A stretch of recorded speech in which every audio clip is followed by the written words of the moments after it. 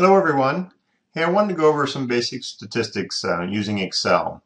Excel is very powerful and it has several add-ins and options that you can load into it that makes doing statistics very easy. The first thing you'd want to do is go get the add-in itself for Excel, and you'd go into options and this dialog box would come up, and then you'd go to add-ins and then you'd hit go. Once you hit go, you would actually find a couple of the different add-ins that are available. One of them is Analysis Tool Pack. That's the one that you want to load. What I've done here is I placed a data set in here. I just labeled it grades for simplicity. But basically what we're going to do is we're going to run some statistics on this data and see what it comes up with. So I'm going to go over to the corner and select data analysis. This is under the data group, or under the data tab in the analysis group in Excel. And I'm going to select descriptive statistics, and I'm going to hit OK. Now, the first thing I'm going to do, now I've done this before, but I would select the data range that I'm going to grab, which is this one. And the next thing I'll do is I'm going to select where I'm going to, where the output's going to be. So I'm going to actually put this right here. It's just as good as any. And the next thing I would do is select the summary statistics option. And this will give me, if I hit OK, this will give me a very nice looking box or group of numbers that has all the different statistics in it. Now, some of you might look at these and wonder what some of these terms mean.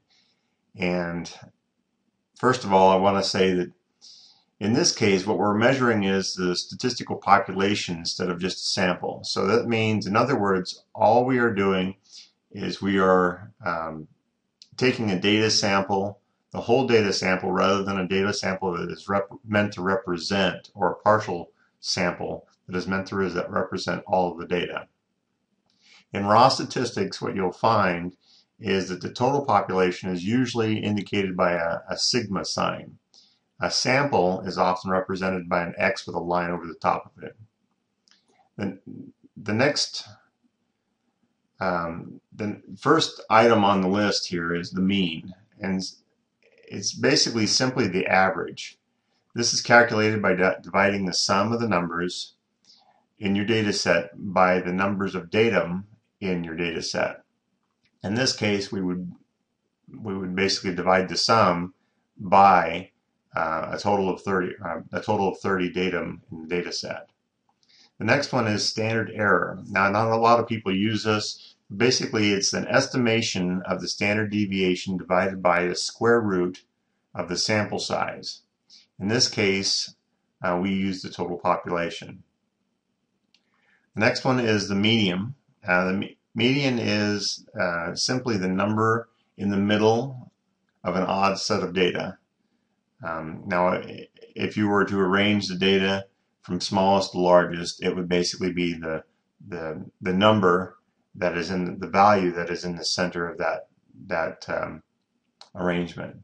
Now, if the data set is even, you take the mean of the middle two numbers, and that would become your median. The mode is simply the most common number in a data set. There is no mode if there is no repetitive number. There can be more than one mode, however. For example, if there are two, the data set is considered bimodal. If there's more than one or more than two modes, the data set would be considered multimodal. The next item is standard deviation. Now, this is talked about a lot in statistics. It's probably one of the most common terms that people talk about. And this is basically another word for the standard deviation of the mean. Simply speaking, this is how much variation there is from the average. The next one is sample variance. This basically represents how far the set of numbers is spread out. That's, as far as I know, that's what it means. Now, kurtosis isn't used very often. I think I learned about it in statistics class, that and skewness. Skewness is used more often. Kurtosis is basically the measurement of whether the data are peaked or flat relative to normal distribution. That is a data set with high kurtosis tend to have a distinct peak near the mean. It declines rather rapidly and has kind of a heavy tail to it. So if you're looking at a histogram, it's going to be a very sharp looking peak on a histogram. Now, a data set that has low kurtosis is going to be kind of flat, so it'll be more of a bubble shaped rather than a peak shaped. Skewedness basically means the measurement that it basically, if you're looking at a histogram, it's lacking symmetry. The distribution of the data set itself is going to it's going to either slide to the left or it's going to slide to the right of the center point, and that's what skewness means. It's kind of an irregular shape per se. Now, the range is basically the difference between the highest and lowest values in your data set. Pretty straightforward. The same goes for minimum and maximum. That is the smallest and the largest numbers in your data set. Of course, the sum is the total the total of the values in your data set if you were to add them all together. And of course, the final one here is count, and that simply is the number of datum in your data set. In other words, how many records or how many pieces of data that you have in that data set. Now, we can also take this a little bit further and create a histogram from this information data set that we already have. So if I go up to Data Analysis and select Histogram, hit OK. First thing I'm going to do is highlight my input field. And now when it comes to the bin range, these are basically the numbers that represent the intervals that you want the histogram tool to use for measuring the input data for the data analysis.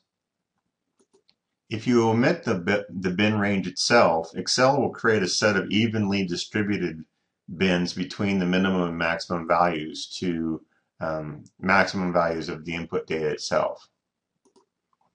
I like to actually leave it empty. You can also, if you want, you can specify which intervals you're looking for, but I like to leave that empty. Now, of course, the output range, I'm just going to select something up here close to the top. You want to make sure that it also does a chart output, and then you hit OK, and it creates a histogram for you. Now, when it comes to, we talked about bin a little bit, but when it comes to frequency, that is basically the number of occurrences of a particular data set. Of course, each of these frequency points has its own range. So that's why you see a lot of frequency around 92 when the actual median is at 90. And that's just because of that range that the 92 frequency or bin number holds. That's pretty much about it. If you have any questions, please send me an email.